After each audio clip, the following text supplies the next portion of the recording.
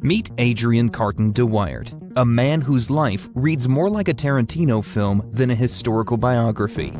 Imagine a soldier who not only survived the bloodiest battles of the 20th century, but also defied death at every turn. Born into an aristocratic family in Brussels in 1880, Carton de Wiart's military career spanned 2 world wars, and his indomitable spirit and sheer resilience made him a living legend. One of the most astounding tales of his life occurred during World War II. In 1941, after being captured by the Italians, Carton de Wiart was held as a prisoner of war. Not one to be easily subdued, it wasn't long before he made a daring escape attempt. Despite being in his 60s, missing a hand, and wearing an eye patch, he tunneled his way out of the POW camp, and although he was eventually recaptured, his audacious attempt only added to his legendary status. His life was a series of such episodes, and it was these incredible exploits that earned him the nickname the Indestructible Soldier. Join us as we dive into the extraordinary life of Adrian Carton de Wiart, a man who not only witnessed, but actively shaped the course of history with his courage and resilience. This is the Dark History Project. Before we get started, please take a moment to subscribe and hit that like button. Thank you. As previously mentioned, Adrian Carton de Wiart was born into an aristocratic family in Brussels in 1880. His father, a distinguished lawyer, ensured young Adrian had access to the finest schooling. However, despite the comfort and opportunities of his early years, the call for adventure was too strong for him to ignore. From a young age, Adrian was captivated by tales of military glory and the thrill of battle. This fascination led him to leave his studies at Oxford University in 1899, eager to join the British Army. At just 19 years old, he embarked on a journey to South Africa to fight in the Second Boer War. Lying about his age and citizenship, he enlisted under the alias Trooper Carton. During this time, his father believed Adrian was still attending law school. The Second Boer War was a brutal conflict, but it also served as the perfect proving ground for Adrian's burgeoning military career. Despite being wounded on multiple occasions, he displayed an almost reckless disregard for his own safety.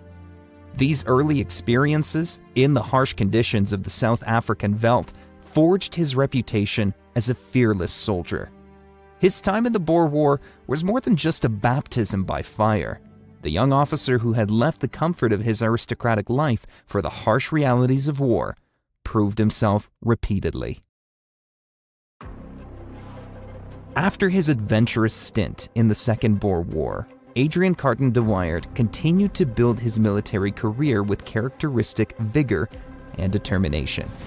Returning to England, he resumed his studies at Balliol College, Oxford, albeit briefly, as his passion for the military proved irresistible.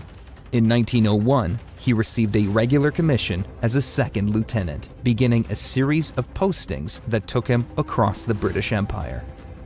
De Wiart served in British Somaliland, where he fought the Somaliland campaign against the Dervish forces led by the so-called Mad Mullah, Mohammed Abdul Hassan. During the campaign, he was severely wounded, taking 2 bullets, one to the face and one to the arm. He was promoted to lieutenant in 1904, reflecting his growing experience and competence as an officer.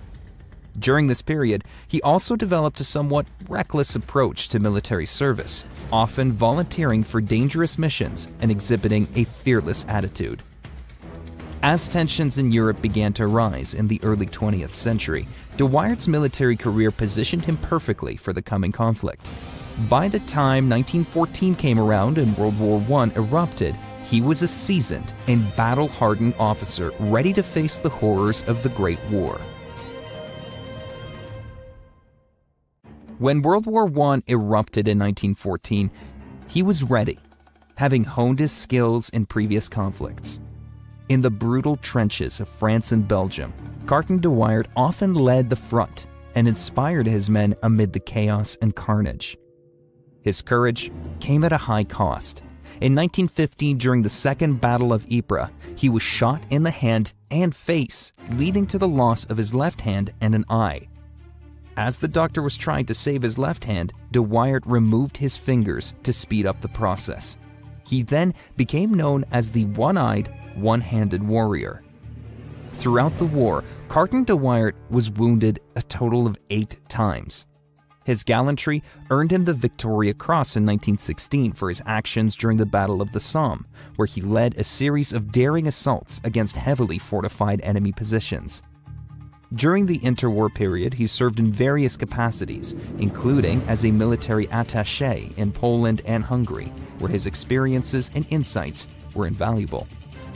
As the world edged closer to another great conflict, his experiences in World War I solidified his status as one of the most remarkable soldiers of his generation.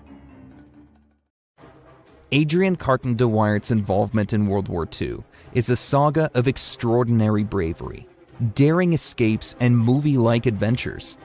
When the war broke out in 1939, despite being in his late 50s, he eagerly returned to active service, demonstrating his undying commitment to duty. Initially, Carton de Wiart was stationed in Norway, leading British forces in a campaign against the Germans.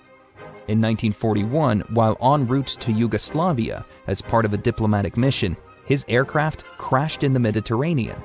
Surviving the crash, along with others, they swam to shore, only to be captured by the Italians. Imprisoned in a POW camp, he displayed his characteristic defiance by making multiple escape attempts. His most famous escape involved tunneling out of the camp, and he was eventually recaptured. By this time, remember, he lost an eye and a hand, but this wasn't enough to stop him. One hilarious story about de Wiart is when in August 1943 he was covertly removed from prison and driven to Rome. The Italian government was already planning their exit from the war and used him to negotiate their surrender. He was sent along with an Italian negotiator to Lisbon to meet Allied contacts and start the negotiation. To maintain secrecy, Carton de Wiart was required to wear civilian clothes and was taken to an Italian tailor.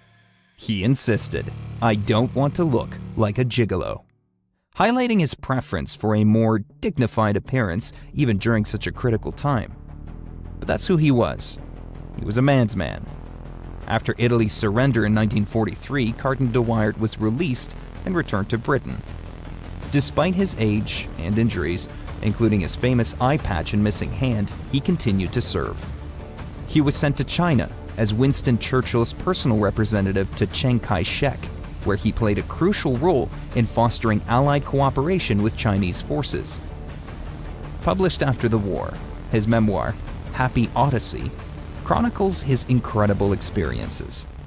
Adrian Carton de Wiart passed away at the age of 83, but his adventures, marked by daring and unyielding courage, cemented his place as one of the most remarkable soldiers in military history.